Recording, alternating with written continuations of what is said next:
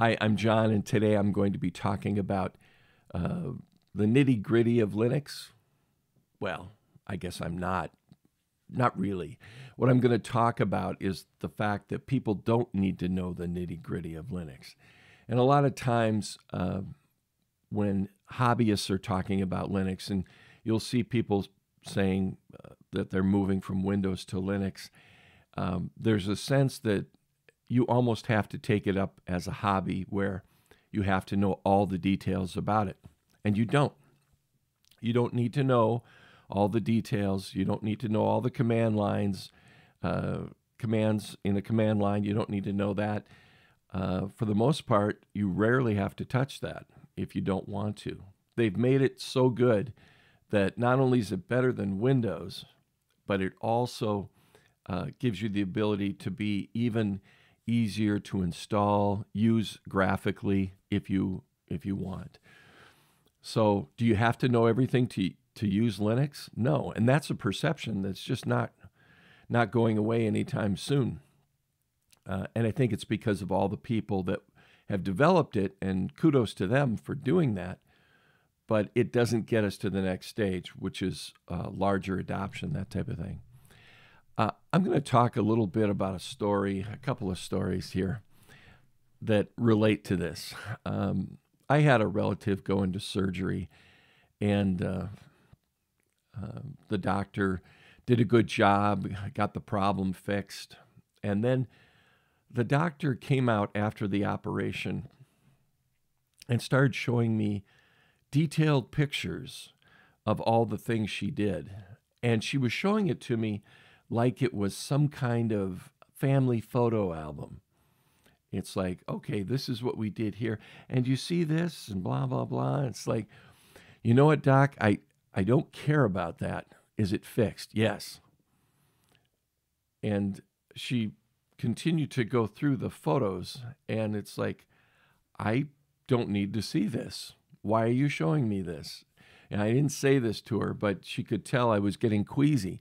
And I was. I'm not that kind of person that wants to stare at the innards of another human being. This is why there's doctors, and I'm glad there's people like that. I don't have a problem with it. I get pretty queasy.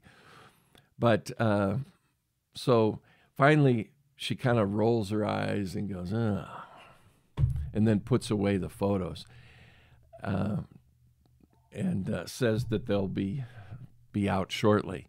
This is the kind of thing that I noticed with a lot of different professions. I think that sometimes these professions think that you want to know all the details when all you want is the solution. So anyway, that's kind of what it was. And it's kind of like Linux that way. You don't need to know all the details. For me, I just want to make sure that the operating system runs what I need to run and gets me to where I want to go to.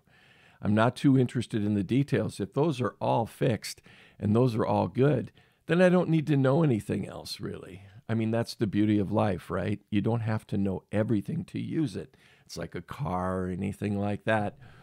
But this is a perception that Linux has had because you have a hobbyist or a project group of people who dedicatedly work on the project, and that's great. But the problem is that gives a perception that this is going to be something that everybody's going to want to know, and it's just not the case.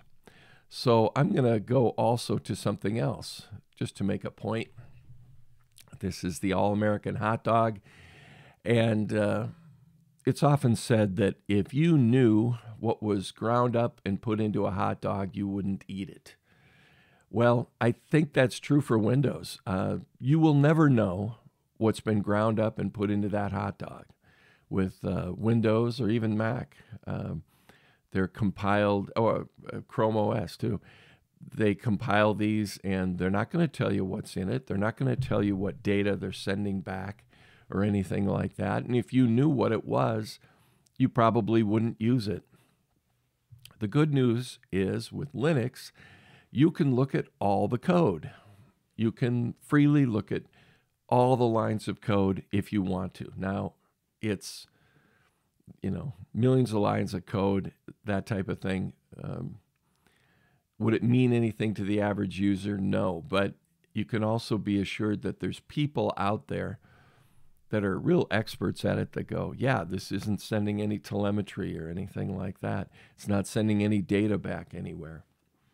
So you can be sure that the Linux hot dog you eat is going to be something that is going to be straightforward, and it's laid bare for everybody to see what it is. So that's the difference between the Microsoft hot dog and the Linux hot dog. The Linux hot dog, you know exactly what's being pressed into it. And there may be some things about it you may not like, but there it is. You know what's in it. With Microsoft, you're never going to know that, and you're not going to know that with Mac either. Once again, the simplicity of it and the openness of it is great. So no matter what you choose as a Linux distribution, it could be Kubuntu, Linux Mint. I've used both of these extensively. MX Linux a little bit, Ubuntu and Pop! OS, and another 100 flavors of Linux. There's so many that you could choose. They all basically function very similarly, but they do have some different focuses sometimes, and also different kind of functionality on the desktop, that type of thing.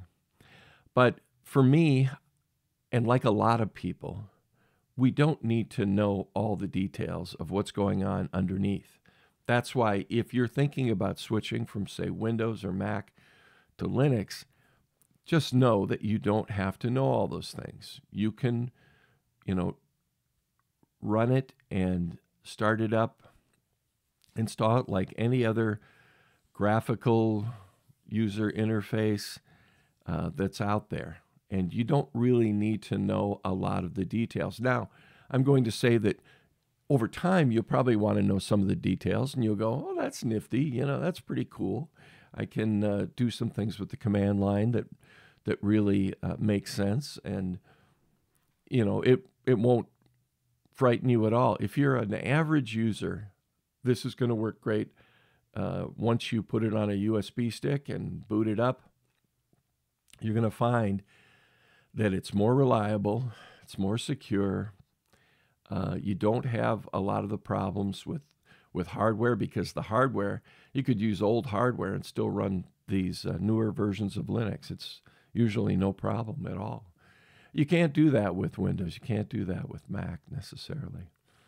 And so that's kind of what you get into, and especially with the later versions of Windows. The bottom line is people aren't interested, in my opinion, about Linux for all the different nuances that it has. And unfortunately, that's one of the big problems. Even as good as a lot of these people who talk about Linux are, and I've learned a lot from them, for those of us who kind of take it as a hobby, not just an operating system, it's interesting.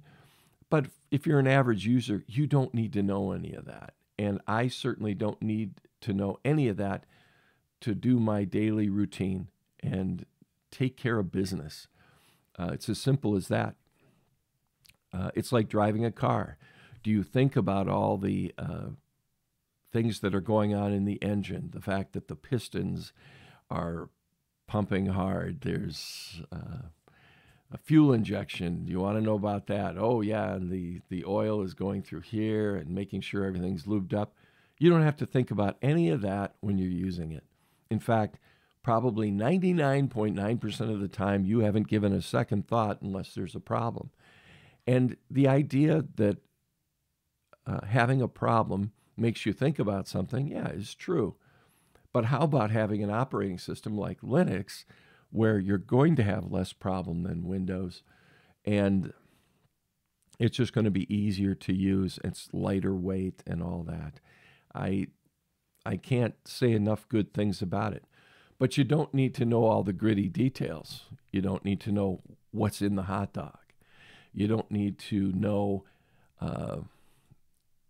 exactly. Let me pull up the other shot that I have. Oh, if I can even do it. Oh, yeah, there we go. You also don't need to know all the details about what happened in surgery.